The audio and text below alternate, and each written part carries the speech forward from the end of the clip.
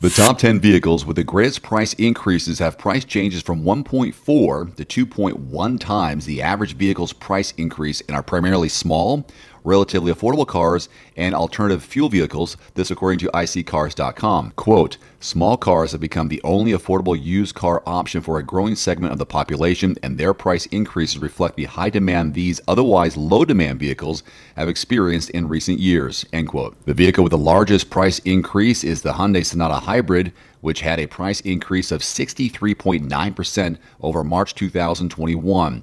It is joined by an additional hybrid vehicle, the Toyota Prius, which saw a 45.2% price increase. Quote, hybrid vehicles are in high demand due to soaring gas prices, with the hybrid category as a whole increasing in price by 40.5%. Affordable transportation has seen a surge in demand in the wake of the heightened used car prices, and these hybrid cars are less expensive than the average used car. End quote. 5 small gasoline cars make the list, including the Kia Rio subcompact car, the Chevrolet Spark subcompact car, the Kia Forte, the Kia Soul, which is a subcompact wagon, and the Mitsubishi Mirage.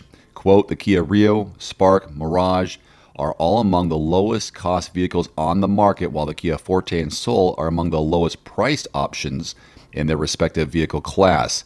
These vehicles priced at $20,000 and below are attainable for new drivers and those looking for affordable transportation, even after their large increase in price over the past year, end quote. 2 electric cars make the list, the Nissan Leaf and the Tesla Model S. Quote, the Nissan Leaf's price increase is likely due to the surge in gas prices as well as a heightened desirability for the redesigned 2018 model, which benefited from increased range and is now coming off lease to enter the used car market. Meanwhile, demand for the used car version of the Model S waned in recent months as consumers embraced the more affordable Model 3, which of course I have, and the Model X SUV. But with the recent upgrades to the Model S, plus the new Plaid model and higher fuel prices, demand has increased for the Model S, end quote. The Mercedes-Benz G-Class rounds out the list. Quote, the wait time for a new version of the Mercedes-Benz G-Class is over a year, so buyers who want this opulent off-roader are turning to the used car market, end quote. Here's some more helpful information, I hope. iSeeCars.com further analyzed used car prices by looking at the price increases in March of 2022 compared to March of 2021 by body style and fuel type, and here's the results. The 3 body types that have the largest price increases are hatchbacks, wagons, and sedans, respectively. Quote, hatchbacks, wagons, and sedans have the lowest average prices among all body types, which further illustrates the heightened demand for affordable transportation. Additionally, coupes and trucks were the first segments to see big price increases more than a year ago, so their increase over the past 12 months is smaller relative to other body types. Hybrid and electric vehicles had used car price increases well above the average for all fuel types. Quote, the rapid increase in gas prices over the past few months has led to a surge in demand for hybrid and electric vehicles, end quote. And finally, on a positive note, the top 10 used cars with the smallest price changes. These top 10 vehicles have increases between 1.8 and 3.4 times less than the average vehicle and are mainly luxury and sports cars. The list includes 4 luxury crossover SUVs, including the first-ranked Maserati Levante, the 4th-ranked Jaguar F-Pace, the 5th-ranked Land Rover Discovery, and the 6th-ranked Porsche Macan. Quote, these luxury SUVs are among the most expensive vehicles in their class, which could explain why their price increases are lower than the competitive models. Now, 3 pickup trucks also make this list, including the 2nd-ranked Nissan Titan XD, the 7th-ranked Honda Ridgeline, and the 8th-ranked Nissan Titan. Quote, the Nissan Titan and its XD heavy-duty-ish model are the slowest-selling trucks in the full-size segment, and the Ridgeline is among the slowest-selling in the compact segment, reflecting low demand in the used car marketplace. Now, 3 sports cars round out the list, including the Camaro, MX-5 Miata RF, and the Ford Mustang. Quote, sports cars were among the vehicle segments that saw the earliest price increases during the pandemic, so their year-over-year price increases aren't as dramatic as other vehicle segments because prices were already high in March of 2021. You can read this full study by clicking the link below this video. What is wrong with the Honda Accord?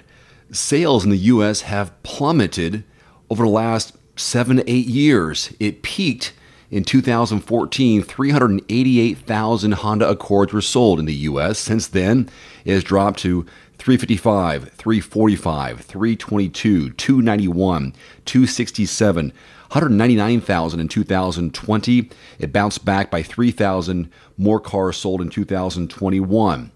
Why aren't more Americans buying Honda Accords like they used to?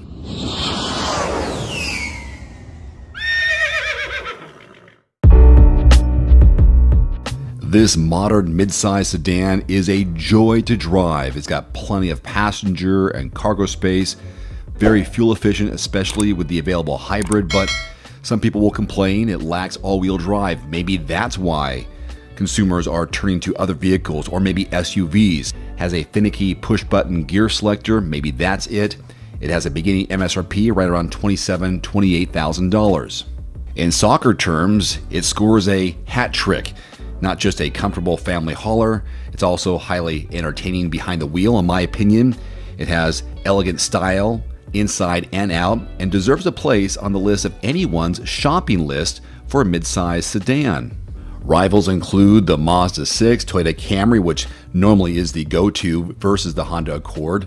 There's also the Kia K5 and Hyundai Sonata, offering strong competition. The 2022 model had no significant changes, and there were some minor refreshing done last year, so it's basically the same vehicle it has been for the last couple of years, and maybe that is why the numbers have been fairly flat since 2020, and there are no major changes expected for 2023, so maybe these numbers will continue to fall. This is all very surprising to me because there are plenty of options to choose from in terms of trim levels and engines. You've got the LX, Sport, Sport SE, EXL, Sport 2.0 Turbo, Touring trim levels. There's also a hybrid which comes in the base, Sport, EXL, and Touring form as well. The Sport's pretty popular, but the SE is probably the best value. It has a standard 1.5-liter turbocharged engine, good for 192 horses, 192 pound-feet of torque, paired with a CVT, which is always a sticking point for a lot of people out there. Output for this engine is considered adequate, and the CVT is better than most, but the larger 2-liter turbo with 252 horses and 273 pound-feet of torque is worthy of consideration for performance-minded drivers, and maybe that's you. And the 10-speed automatic transmission makes the most of the turbo's engine's substantial power. On the other hand, the hybrid is rated at 212 horses, 232 pound-feet of torque, figures that top the output of the competing Camry hybrid and Sonata hybrid, so that's something to consider. But the argument is the Accord remains exclusively front-wheel drive, even as its rivals, the Legacy from Subaru, the Altima from Nissan, Camry, and Kia K5 all offer all-wheel drive for additional traction in cold weather climates. Considering how roomy the trunk is at 16.7 cubic feet of volume, roomiest in its class, you'd think that it'd be a better seller. The fast sloping roofline means the rear seat passengers must duck their heads while getting in, but once inside, you've got a lot of leg room and knee room as well as head clearance once you're inside. In the front cabin, you've got a broad but low dashboard. Small storage spaces are all over the place, and everyone's phone can be charged now that Honda includes 2 front and rear USB ports. And if you went with the EX, EXL, Sport 2.0 Turbo, and Touring trim levels, you get wireless charging. One thing that may stand out to potential shoppers like yourself is no real shifter. Instead, you've got buttons and switches rather than a simple gear lever. All 2022 Accords do come with an 8-inch central touchscreen that supports Apple CarPlay and Android Auto, which seems like everyone does these days, but navigation and a Wi-Fi hotspot are exclusive only to the Touring. Whereas some recent Honda infotainment systems have not been so user-friendly, the Accord system is simple. Its physical buttons flank the screen to take you directly to the main functions. Large knobs for volume and tuning are also very welcome. The only thing missing is a split-screen capability for the home screen. Honda is known for safety. It has an overall 5-star rating from the National Highway Traffic Safety Administration. The Insurance Institute for Highway Safety hasn't tested the 2022, however, it did name the 2021 model a Top Safety Pick Plus, its highest rating, so since there are no major changes for 2022, you can assume the same.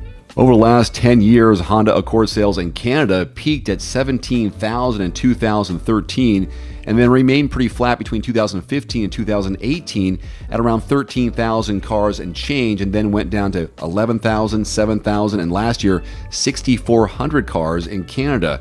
So numbers there are also on the decline. When I examine numbers of Camrys sold in the U.S., looks like 2007 was one of the best years over the last 10 years of 472,000. It stayed around the 400 to 300,000 car mark per year, and then kind of had a nice little bounce back last year with 313,000 compared to the 294,000 in 2020. So Camry is actually on the rise despite a few ups and downs over the last 5 years. A similar trend in Canada for the Camry, where they had a good year in 2013, 18,245 cars. Then it dropped down to 15, 14, and 13,000 in 2019. Then they had a drop again in 2020, like a lot of people did with the pandemic really in full effect. Nice little bounce back in 2021 in Canada for Camry at around 12,000 cars sold. As we wrap this up, I guess a brief history lesson to put all this in perspective. The Accord came out in 1976. The Camry came out 6 years later. Of course, the Honda Accord has sold more because of the head start, but both are solid, reliable sedans. They had that major redesign or full redesign in 2018, both of them. They offer stellar safety ratings and fuel economy. At one point, both have reigned as the best-selling models in their respective brands, even though sedan sales are lagging in general as crossovers and SUVs become more and more popular. I know Camry continues to be one of the top, if not the most popular Toyota among its lineup, and even though CR-V is more popular than the Accord, it's still a very viable and worthwhile product for Honda. It's really hard to put a finger on why the Accord sales have dropped, although many of the manufacturers and brands have seen a drop since the pandemic hit, and with the chip shortage and such, things will continue to be stagnant or maybe even dropping more so in the coming years. Who knows? It's all up in the air. Ultimately, whatever you choose, whether it's Accord or Camry, both are solid vehicles, and I'm sure you'll be happy with your choice no matter which one you choose. I'd love to hear your thoughts in the comment section below on this topic. Until next time, I'm Dave Erickson. Thanks for watching. Adios. One final note, if you are in the market for a new vehicle soon, great. Connect with your local dealership and price and test drive at least 3 different vehicles. A vehicle's strengths and weaknesses can only be discovered when you are behind the wheel. My reviews can be good, but you need to test drive these yourself. Visit quotes.everymandriver.com, select the make, model, and your zip code, and you'll get invoice pricing in your area on those vehicles. Shop smarter with price quotes at quotes.everymandriver.com. Thanks for watching. Please click subscribe and give us a thumbs up. See you next time.